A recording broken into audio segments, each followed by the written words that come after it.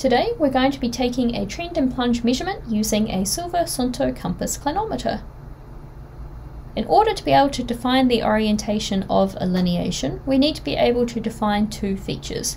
First is the trend, or the orientation that the lineation is dipping towards relative to north. And the second is the plunge, or the maximum angle of dip for the lineation. So I'm going to be demonstrating this today on a book rather than an outcrop. The book cover is a planar structure, so this strike and dip symbol indicates the orientation of it. But here we also have a secondary feature. We have a lineation, which is going at a different angle to our strike and dip.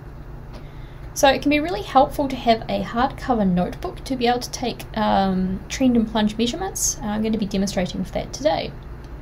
So line up the edge of your field notebook with the lineation and make sure that your notebook is vertical. Then put the long edge of your compass clinometer against the notebook, keeping it as flat as possible, and rotate the azimuth dial until your magnetic arrow is inside the red arrow, or red in the shed. From a bird's eye perspective, I'll show that again, we're going to line up the long edge of our field notebook with the lineation. Make sure it's vertical. Then put the long edge of your compass clinometer against the notebook, keeping it as flat as possible, and rotate the azimuth dial until your magnetic arrow is inside the red arrow, or red in the shed. We're going to read the trend from the direction that the lineation is dipping towards.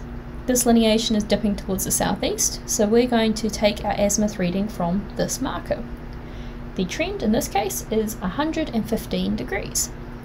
Now we're going to measure the plunge. So line up east and west with your azimuth markers to use your clinometer. Put the long edge of your compass against your lineation. Make sure that your compass is vertical so that your clinometer needle is able to swing freely. When we get a little bit closer, we can see here that the plunge is 16 degrees.